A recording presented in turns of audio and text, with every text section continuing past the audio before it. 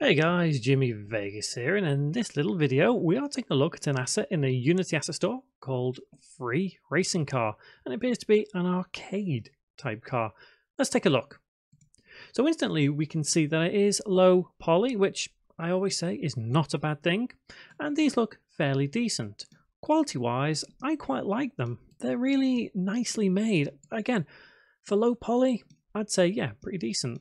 And you've got to remember that there are many different types of low poly. There are some really ultra low poly type models, and I don't think these are ultra low poly. They look fairly decent. So it does come with two demo scenes. Always love a demo scene. So this one that I'm in now is the second one, and the first one actually shows us a couple more of the models. Now, the asset itself describes itself as free racing car, although it does show 5 cars in the actual image of the asset, and we do indeed get 5 cars. So quantity-wise, I'd say it's fairly decent. It's, like I say, describes itself as 1 car, and we get 5, and we also get a little bit of track as well. You can see the road here. So maybe you could count that as an extra? Not entirely sure, but either way, if you're just after the car, I think it's good enough.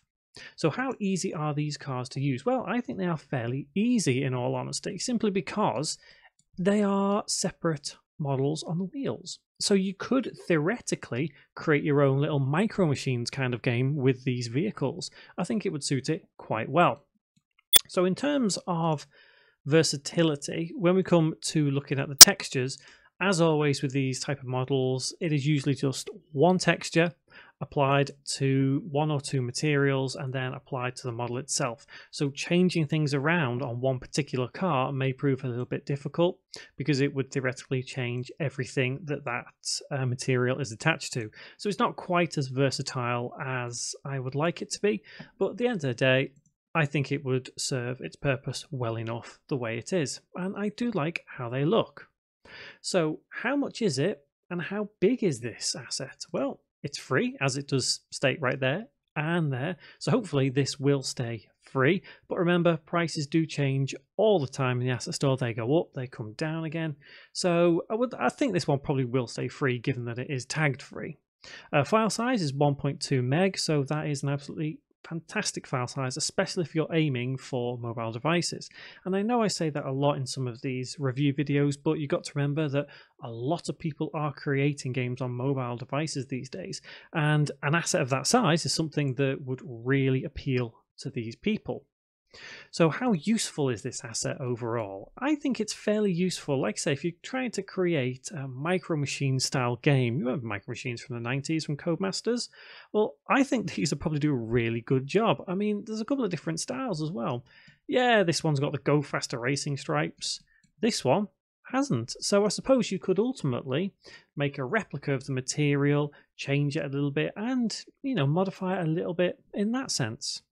So the folders are all nice and neat. Always good to see. Always good to see neat folders. Keeps everything nice and tidy and keeps it uniform, keeps it sensible. You don't get things lost or anything like that. So, as you guys know, I don't rate assets, either recommend them or I don't. And I'm sure you guys probably guessed by now. Yeah, of course I'd recommend this asset. I think it's a great addition to any kind of game that is low poly. Like I say, I know I keep coming back to this Micro Machines idea, but I really think they'd suit quite well in a Micro Machines style game in Unity. So if you fancy creating that style of game, please do and let me know. And if you use these models, let me know as well. Anyway, so yeah, I would recommend this if I'm honest. Even if just for prototyping, I would recommend it. Then easy to use. It looks simple. It's small in size. It's free. You can't go wrong with these. So yeah, I would recommend them.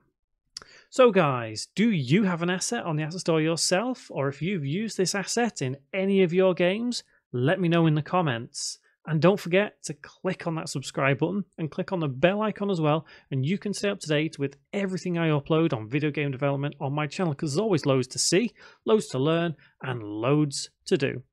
Guys, I will see you around in the next video. Thank you very much for watching.